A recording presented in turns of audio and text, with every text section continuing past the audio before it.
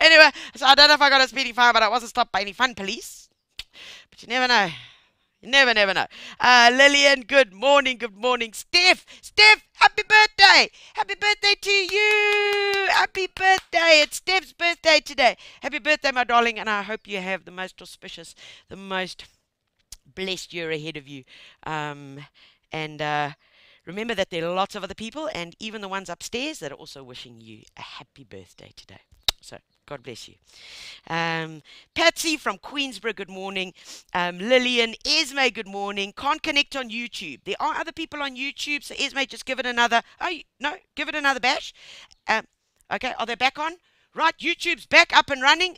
So connect on YouTube. Beryl, good morning from a soft drizzle in PE. Hallelujah, guys, you're in some deep doggy doo down there with rain.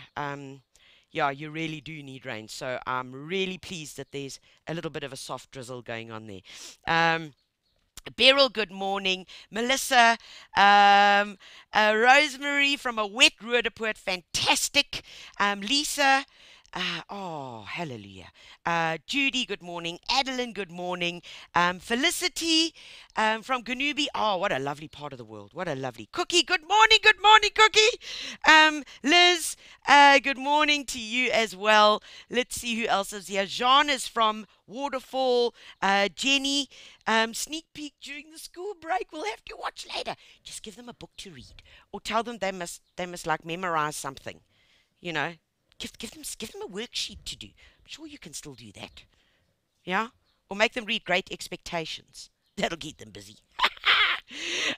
Geraldine, Morale, good morning from a cool Cape Town. Linda Rass, flower greetings from a rainy Pretoria. Hallelujah for the rain. Hallelujah. Nancy from Montecille, well done. That's just up the road from us here. I can probably wave to you. Hello, hello. Yes, you're up there.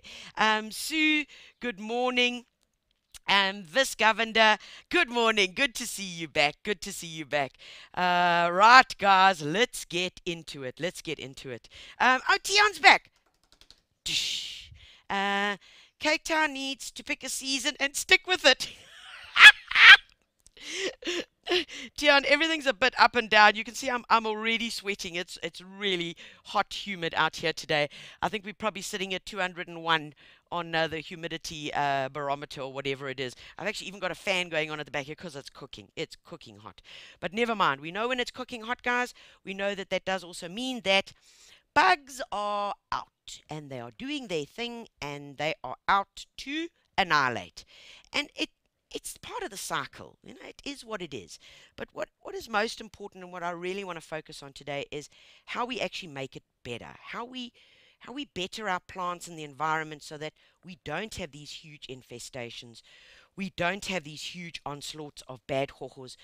So we grow our gardens to be more foolproof against pests, pest proof.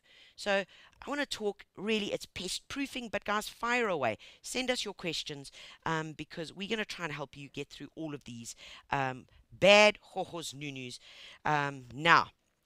But to get started, what I want to show you is that we are going to quickly go to if I can get it up here. Right. We are going to quickly shoot to a quick PowerPoint. So I'm going to show you some pictures. Pictures of hojos. Hojos. Right. I'm going to show you some pictures of hojos, guys, because you're probably going to recognize them. You're going to say, I know that one. I know it. I know it. And what you can do is you can kind of start counting on your fingers and then start on your toes about how many of these you actually do have in your garden. So, of course, we've got the beautiful mole. Oh my goodness, and they've been busy, hey, and when we have a lot of rain, they get even busier. And when we drop off with the rain and we've been through the dry season like this winter, the moles were out in full force. Boy, they were even calling all their mates. Come across, I found a great garden with lots of delicious plants. So come on over, party's here. Party is right happening right here. Moles, guys, there's not much. There's not much that you can do except, of course, the mole probe. That's the mole repeller. You know this guy. I've spoken about it lots of times, guys. This works on a sonic. You get the ones that are solar powered. You get the ones that are battery operated. Put them into your garden. Start off close near the house, and then move it out where the mole is. So you don't start where the mole is in the garden. You start close to the house, and then you move this guy every week or so, a few meters further out into the garden to where they are. Okay, so that's important. All right, so do that. That's what you can do for moles. Other than that, please don't go start trying to poison them and all sorts of horrid things like that. Please don't do that. All right, this boy, isn't he awful? And he's big, eh? He's like about yo big. He's big. He's a big guy. He's revolting. In fact, he's absolutely revolting. That is called the mole cricket. Now, the mole crickets, if you're in Joburg, oh boy, they cause havoc in the lawn. They've got these big incisors. They eat away. They eat the roots. They eat the leaves. They are complete, utter, destructive little creatures. You can treat them. I suggest that you use something called 411 with insecticide. Now, folks, this is made by Fecto. You can go along to your local garden centre and ask for it by name. It's the 411 with insecticide. So, what are you doing? You applying a fertilizer to your lawn, and you have got the chemical in there which will get rid of the mole crickets. You can also use plant protector, all right? That's this stuff over here. You can use plant protector, and that is also specifically for mole crickets. Okay, so please follow the instructions. Please, please, please. It's really important, because if you don't follow the instructions, something bad is going to go wrong. Very, very simple. Okay, so let's move along. Oh, what is that? What is that? Okay, that is a disease. That is very, very common on roses.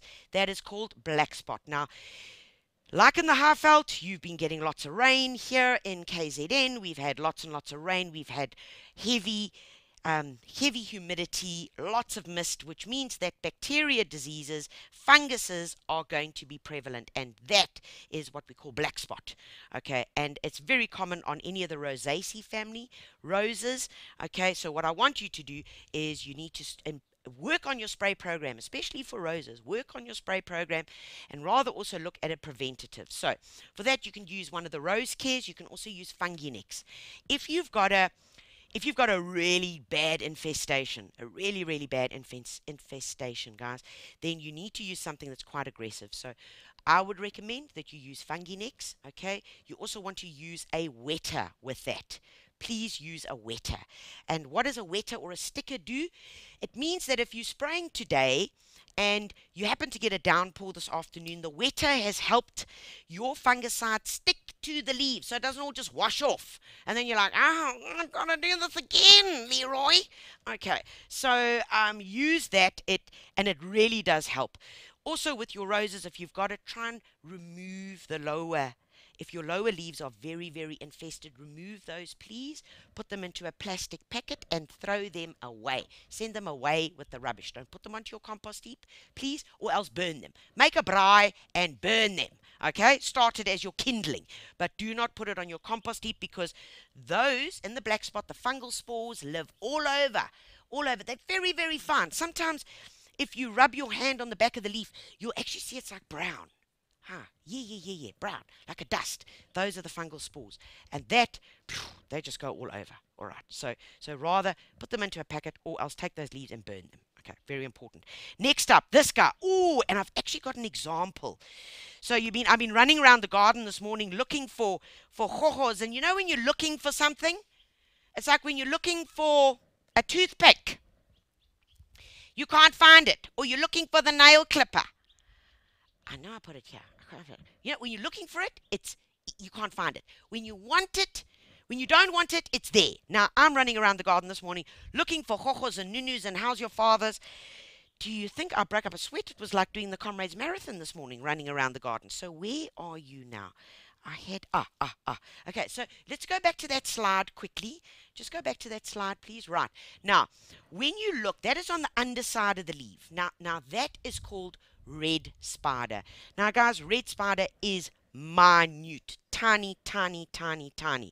But the way that you know that you've got red spider, and Mason, I want you to come in like really close here.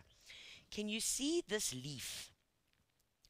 Almost looks like it's yellowing slightly, like it's got a bit of a mosaic on it. Yellowing slightly. When I turn it over, it looks similar to that slide. Yeah, it's got like almost like funny color on it, right? And you see there, What have I removed there? That's actually some of the web. That is the web of the red spider mite that I've actually just removed off there. There, I'll do it again. There it is there. Can you see that? There it is there. That's actually the web. Red spider is very, very, very small, very tiny. You'll find lots of, if you take this, if you're worried about it, if you're not too sure that it is it, take this, get a white piece of paper, and then just tap the leaf. Tap the leaf like this. Tap, tap, tap, tap, tap. And the little spiders fall off. And if you see the dots moving on the page, if you see the dots moving, it's not because you've had some more stuff in your plonk. No, it is because those are spiders that are now running. That is red spider. Red spider is a difficult little creature to get rid of because their life cycle happens every 3 days. 3 days! Talk about breeders. Happens every 3 days. They have very aggressive life cycle. But guys, there are things that you can use, and what I would strongly suggest that you use is some Pest Pro. Pest Pro will do whitefly. It will also do red spider in all of its cycles. Remember, we've spoken about this, guys. It's completely safe for you, me, the dogs, the ladybirds, the dragonflies. It's safe, guys, and that's what I love. And it's not going to kill the bees, and it's not going to kill the ladybirds. It's only going to get rid of the whitefly in any of its stages, or the red spider mite. Okay, so that's Pest Pro, guys. It's one sachet into 1 liter of water. Spray it on, and what this is you applying this living fungus across the leaves. And as it grows, as the fungus starts growing and attaching to your plant, you can't see it, okay? But as it starts growing, its little hyphae, oh, it's like an alien movie. Its hyphae go into the back of the neck or into the little eggs and suck it out. Beautiful story. Beautiful. Should be on Netflix. Right. Okay. So that is whitefly and that is red spider. Really, really challenging, and especially if we have hot summers with no rain, plants get stressed out. That's when you get it. Okay. Right, next up, scale. Oh, guys. Scale on aloes as well, really a challenge. Very, very difficult to control. What I would suggest that you do here is you're going to spray with something like oleum. Okay? You're going to use oleum either early in the morning or late in the afternoon. Now, oleum is an oil, so what it does is it basically smothers the scale, because scale is quite a hard insect. Yeah, it's a hard insect. It's got a hard outer coating. So the only way you're going to get rid of it, a quick way, is to really use the oleum. You cover it with that and you basically smother it. Okay, so it's like putting a pillow over. No, I never said it. Anyway, so that's how you get rid of it. Use some oleum early in the mornings, late in the afternoon. You'll need to do that a good few times until you get the desired result. And what happens is the scale, eventually when it's dead, it just falls off. Okay, nice and easy. The other thing that you can use is you can use some plant protector, which I spoke about earlier. The plant protector, you can use that as a drench around the plant. Okay, so use it as a drench. You can also use something like cypermethrin, which is available from Stark Airs. You can use that as well with the wetter. Okay, important. So there are lots of solutions out there, guys. There are loads of solutions. Okay. Ooh. Okay. Here we have mildew. And it looks like mildew. It looks like mildew, growing. You can see it growing like on the cornices, or you see it in your shower. That is mildew, except this mildew grows on plants. It loves cucumbers. It loves pumpkins. It loves fuchsias. And mildew comes about and is very difficult to control sometimes. And I need you to make some smart decisions here.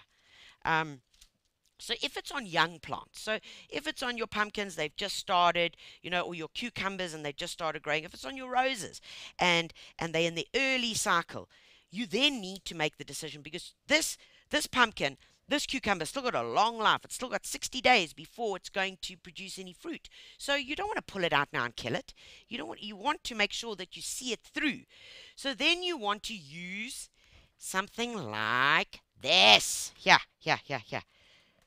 Okay, this is also natural natural way of getting rid of powdery mildew and downy mildew. So downy mildew on the underside of the leaf, powdery mildew on the top side of the leaf. But this over here eats it for breakfast. It eats powdery mildew, it eats downy mildew. The safe thing is, the nice thing is, you don't need to worry about what's going to happen to you when you eat the cucumbers afterwards. Okay, but this is where I want you to now be smart. So I pulled this out the garden this morning. This is little chrysanthemum pallidosum that is kind of like it's had its day. It's been right through winter. It's struggled along a bit now in early spring when the heavy rains have come. The chrysanthemum is completely unhappy. But if you take a closer look at its leaves, they've got a white film on them, like a white grey film. Okay, and that means it's now got mildew. So do I at this point say, well, I'm going to go and buy something and I'm going to spray it? No, guys, it's gone. It's past its sell-by date. Instead of investing money on a spray, rather go and pull these out and go and buy a few new plants that will work best in that position for your summer garden, or sow some seeds. Okay, so you've got to decide on what is the lifespan left of this plant and is it worth investing in. That's really the decision that you guys have to make. Okay. Oh, chokos. Any caterpillar, guys, caterpillar eating your what is it? Your chives, your beans, and in fact, here. I actually found some this morning. Oh my word! I hope he hasn't escaped. Where's this little bugger? Come on, where are you? Wait now, I know you. He's hiding now. The little swine. He was here this morning. Ah! Ha! Ha! Ha! Ha! Mason, here he is. Ha! Ha! See, there he is. Look at him. Look at you. He has munched this rose. Come, exhibit A. There you are, you little bugger. He has munched the petals of this rose stickant. Look at him here. He's munched it absolutely stickant. He's eaten it beautifully. How do I know? How did I know that there were some caterpillars there? Well, look into the rose. And there's his pups. Can you see? There's his pups. And if I do that, there they are. There it is. There's his little pups. There's his feces. Okay. So, yeah, that little guy, he's going to get fed to my fish in about 30 minutes from now. So I'm just going to leave him there for now. What do you use? So on edibles, on roses, folks, whether it's on the foliage, whether it's cucumbers, whether it's any edible crop, you can use the eco insect control. Eco insect control works well. It's a good all-rounder. It will work for bollworm. It will work for caterpillars. It will work for leaf miner. Now you're going to ask me, what is leaf miner? There is a waiting period, guys, on the eco insect control. Please, there's a leaflet in here. There's also a little what do you call this thing? A little glove. They give you a little plastic glove to wear. Please wear the glove. It's here for a reason. They give you a little measuring thing, and if you can't read what it says, give it to your grandchild or give it to a younger member of the family that can actually read that it says 5 mils here, 10 mils. Follow the instructions. If it says 5 mils into 1 liter of water, you do not put 10 mils to think you're going to give it an extra oomph. It doesn't work like that, guys. Please follow your instructions. But Eco Insect will work on most of your edibles. It will also work on your roses.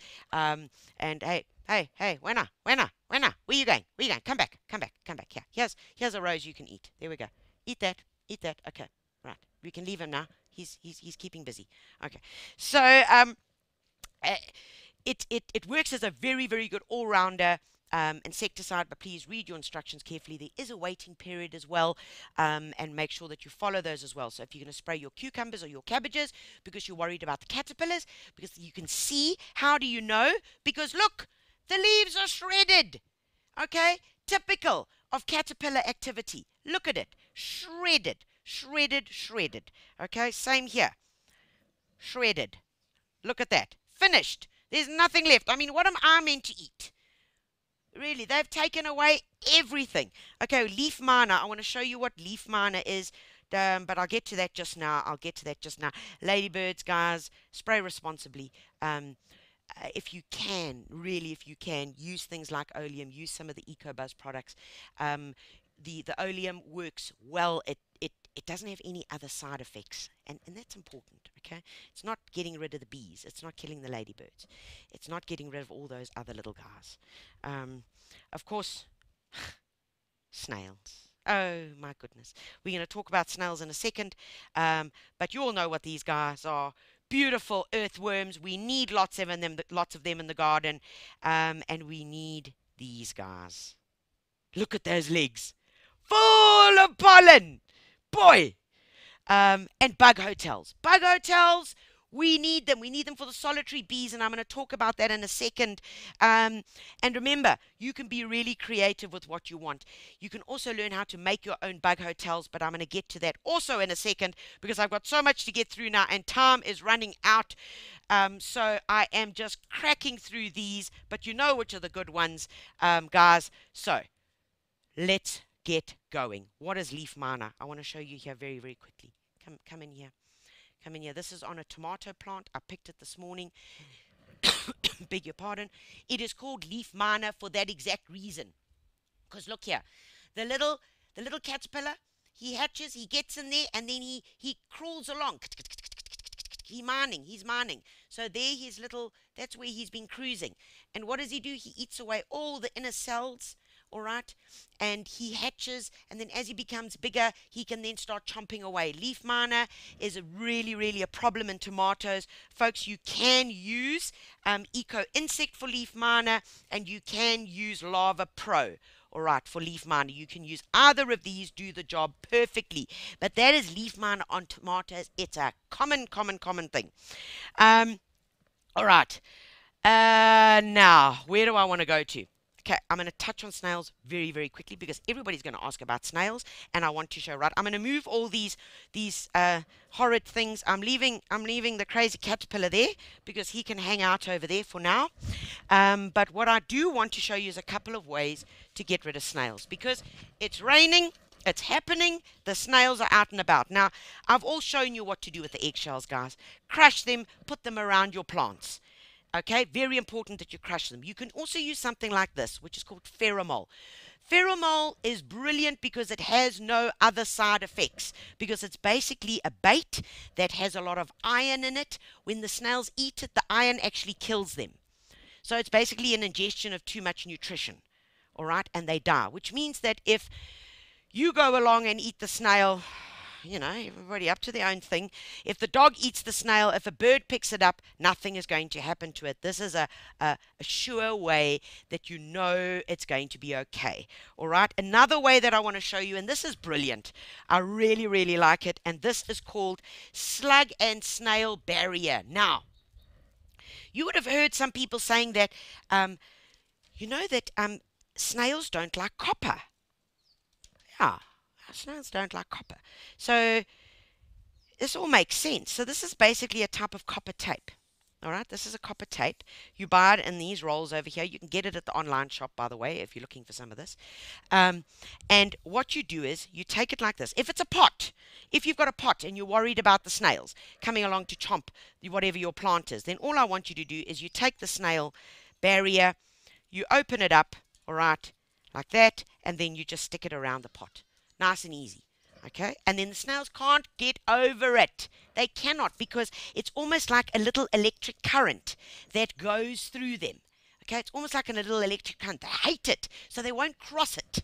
It's like the Great Wall between Mexico and America. Oh, have you seen what's going on in the elections? Oh, come on, baby. Come on. Okay, but never mind. We're not talking about that right now. But another really cool way, so if you've got a bigger garden space and you want to use it, is to do this. So take a little society stick, a branch in the garden, and you're going to wrap it up like that a bit, okay? And then you're going to open it up like this. Nice and easy.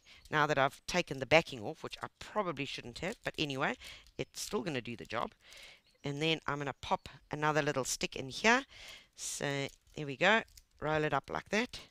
Okay? You're going to then take this, okay? Look at this. Formula 1. This is like Formula 1. Are you through the box? Right. So you take this. If this is my flower bed, here's my flower bed.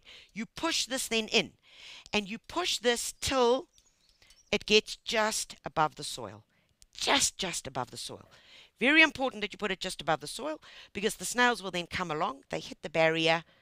and they can't climb over. And they won't. So you use the barrier tape around your plants. So if this was my plant here, let's pretend there, you put the barrier tape around it like that, and then the snails won't come along to them. So it works. There are various ways that we can do it. And the other way is just walk around your garden early in the evenings, look for the snails, because after you've had a little bit of rain, if you've had a little bit of rain, the snails will be out, guys. And then remember, there's also the eco slug.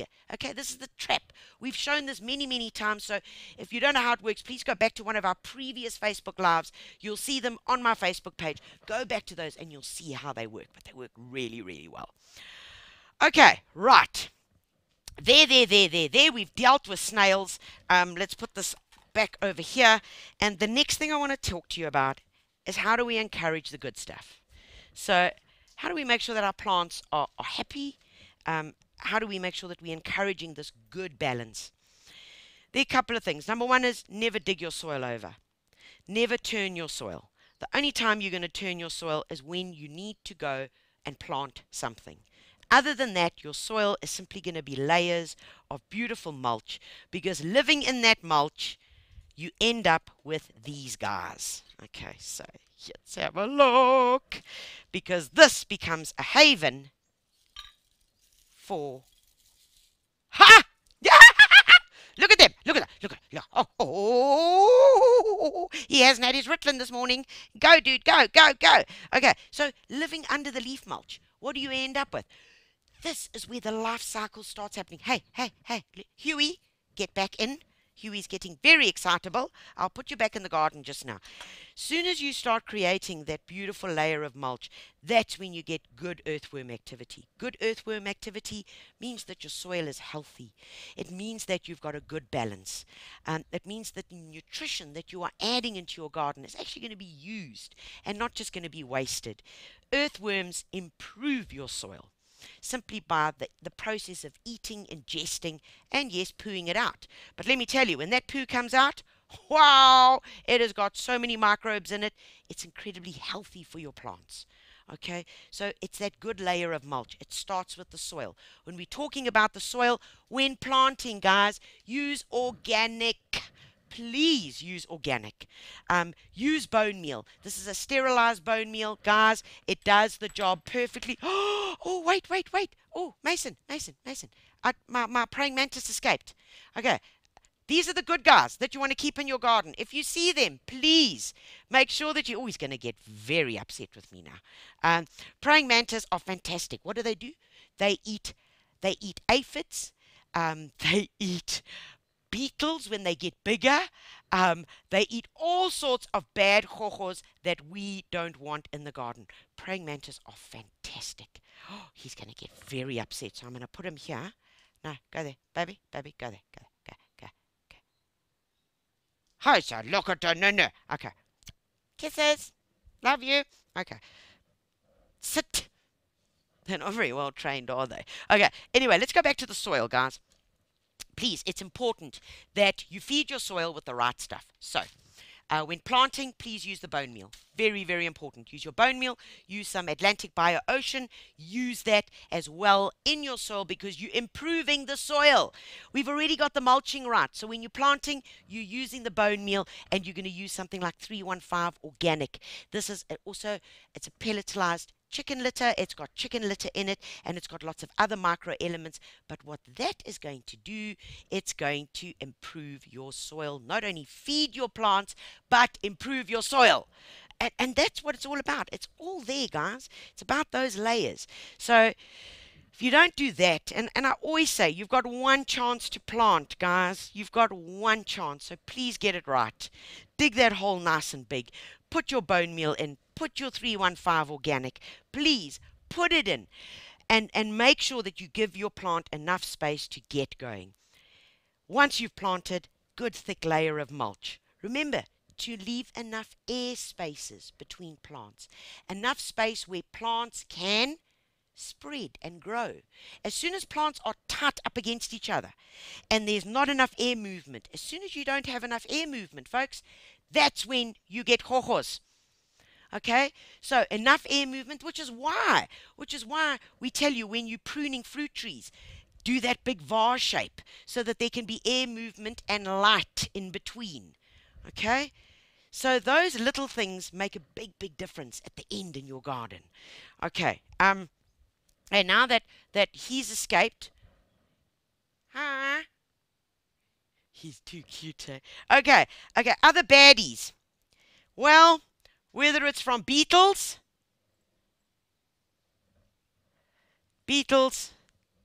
to yeah, and you get, bad boy. Whether it's from beetles to aphids. And remember, this is a little nasturtium. I want to show you this nasturtium is doing exactly what it should be doing. Look at that. Black aphids on the nasturtium. Remember, nasturtiums are a trap. They work as an insect trap. So, what is the easiest way for nasturtiums, guys? You sow them by seed. I mean, honestly, they are so easy. This is a nasturtium called Gleam Mix. Guys, the seeds are big, so you can't get it wrong. You really can't get it wrong. Please get a packet. You can soak these seeds overnight if you're really stressed about it. If you are really stressed, please then soak these seeds overnight. They're quite big. You just take it, shove it into the garden. You don't even need to start growing these in little punnets and that. They are so simple. They're really tough and they will germinate very quickly. Soak them overnight. The next morning, they'll be a bit softer, easier to germinate. Go into the garden, just shove them into the soil, and they will germinate. And once you've got nasturtiums in your garden, trust me, they will be with you forever and ever and ever. Okay? Sow these because look what's happened here. On this little nasturtium, they have become an insect trap for aphids. So if I've got a cabbage growing here and I've got nasturtiums here, the aphids are going to go to the nasturtium before they go to the cabbage because it's yummier. Yes, it's yummier. So then what you do is you can simply treat the nasturtium. So now the insects have all come along, hanging out at the rave party on the nasturtium. Then you treat it with your selected insecticide. Or you pull the nasturtium out, put it into a black bag, and trash it. Okay, does it make sense? So you've trapped them and then moving them along. Or you can just go, which is probably one of the best parts of my day, and you just squash them. I love squashing. I love squashing aphids. Fantastic. You just hear them go pop, pop, pop, pop, pop. It's like when you eat sushi and you get those really nice little bits of caviar and it goes in your mouth. Exactly the same sensation, except that you're popping them with your fingers. So we have, in our garden, we have loads of nasturtiums. They come up all over. If the volunteers come up in the wrong bed, we just leave them sometimes. You know, we just leave them. Let them be. And that would be the same for cornflowers, guys, and this is what I want to talk to you about. Remember when we walked through the garden early, we heard the bees. We could hear and we could see. Oh, there are plants in the back there. Right, I've been told that I mustn't forget that. Right, I'm not going to forget that. So what I want to do is, actually, let's just do that now. So look here. I want to show you because these were grown from seed and they are in this garden now flowering. Look, these are cornflowers. All right? Nice and tall. These are cornflowers that we picked from the garden this morning. They attract so much into the garden. And this you can sow directly. You can sow these straight into the garden bed. So what does that mean? Turn the soil a little bit. Sprinkle the seeds. Keep them well watered initially whilst they're busy germinating. Keep them well watered and then away they go. You might actually need to thin out because you're going to have lots coming up because cornflowers germinate like hair on a dog's back. All right. Borage as well. You can also get something like this. The Bee Friendly, which actually has borage in it. Borage is spectacular. Borage is fantastic. It's really good for the garden. And remember, you can also use it for composting. So when your borage starts going over like this, we normally just pull it out. We break it up like this. Break it up and we just lay it down on the garden beds. Because then what happens is the seeds are going to fall around these plants. They're going to start germinating for the next generation. Or you can simply take it and just pop it onto the compost heap. Okay, nice and easy. What else works beautifully? Alyssum to attract the bees. And never forget, strange things like parsley and pet grass. And I say this, and you might think, Tanya, you're completely mad, but we take this pet grass and we sprinkle it in gaps all over in the garden, and we just leave it. Yes, the pets come along, the kids come along and eat a bit of the grass, but then we leave it and we let it go to seed. When it goes to seed, what happens? We're attracting all the birds. The birds come along and they love it and they pick the seed and off they go, and that's what makes that cycle so important. And there are loads of things that you can plant out there that will attract them. Another few things just to consider when you are putting up, when you are trying to attract bees into the garden. Guys, there are lots of different types of bees. There are honey bees and then there's solitary bees. And there are thousands and thousands of different variety of these. But a solitary bee is a guy who would live in here. Okay, he would live right in here. And yeah, it's weird, eh? Yes, these little holes. Now, this is a little bee hotel for solitary bees. They are called solitary because that's exactly how it is.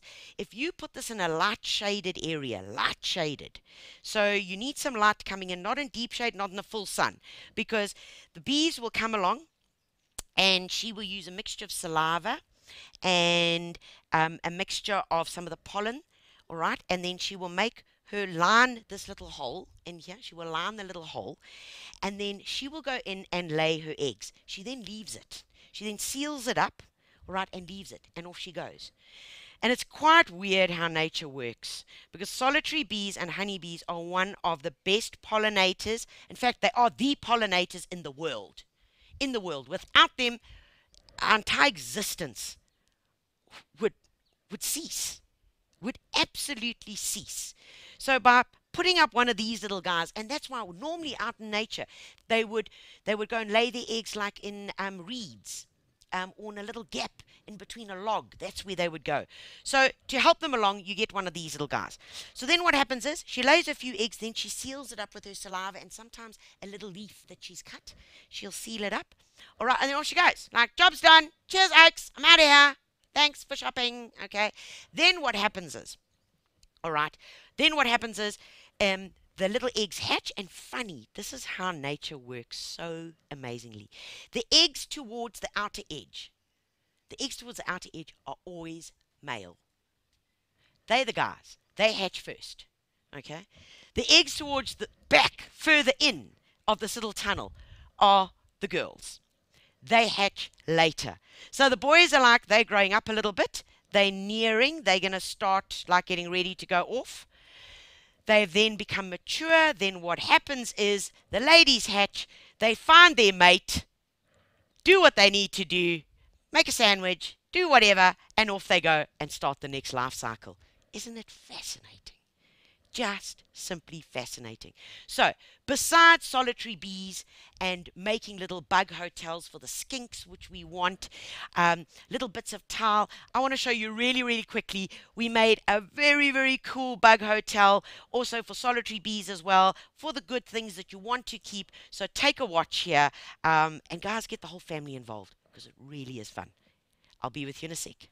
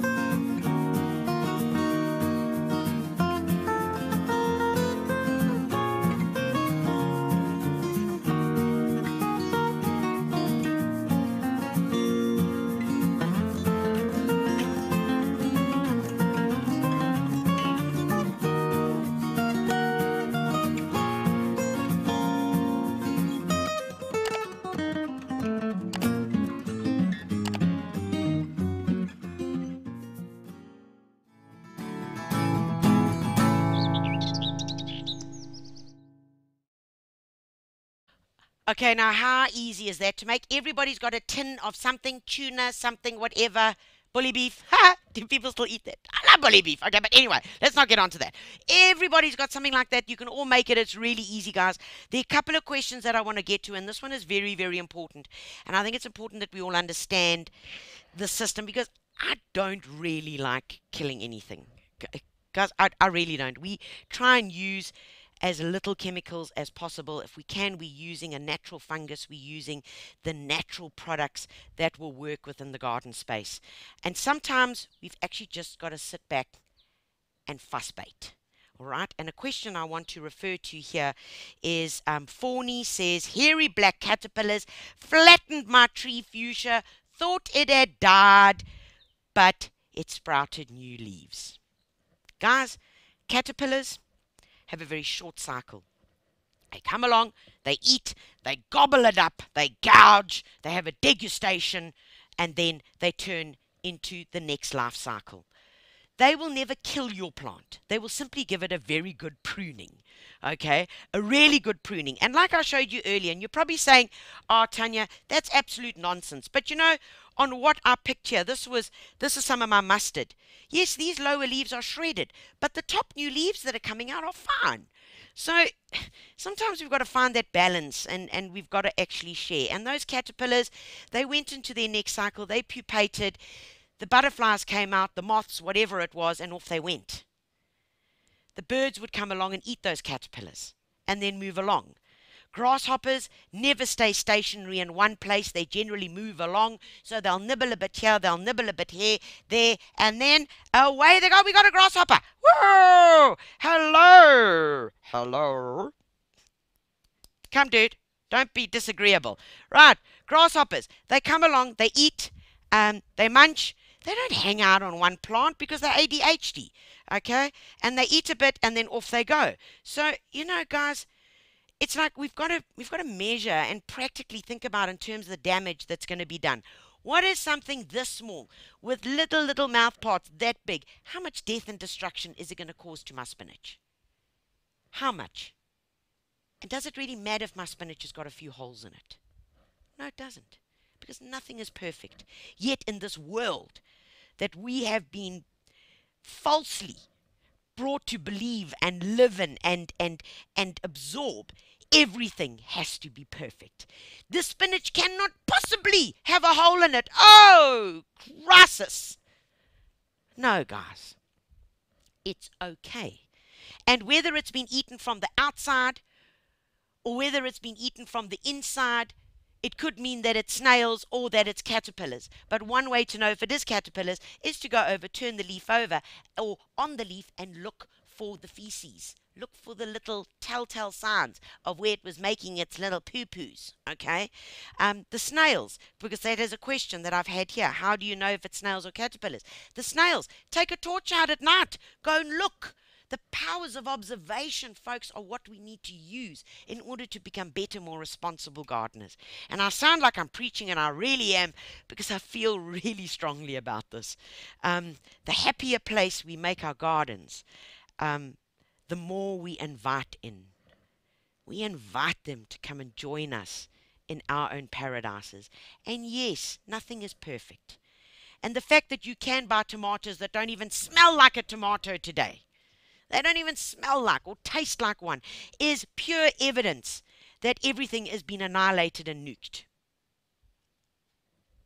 If you've ever grown a tomato at home, or even a little volunteer came up on the compost heap, a little cherry tomato, and you picked it when the sun had just kind of kissed it, and you popped that into your mouth, it's like heaven.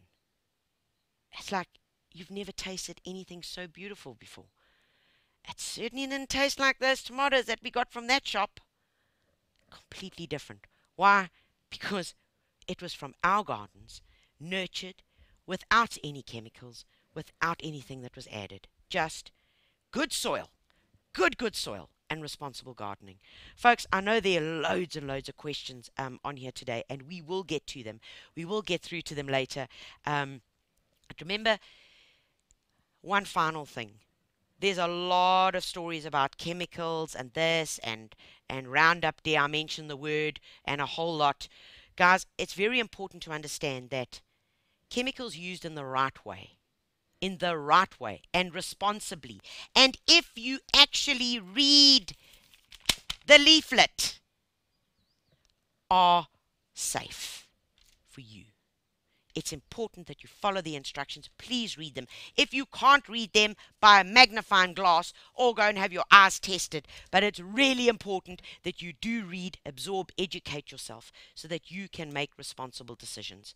It's so important. But when you think that because you lost the leaflet, I'm just going to add 20 mils into 1 liter of water, I'm sure that'll get rid of it, that's when things go wrong.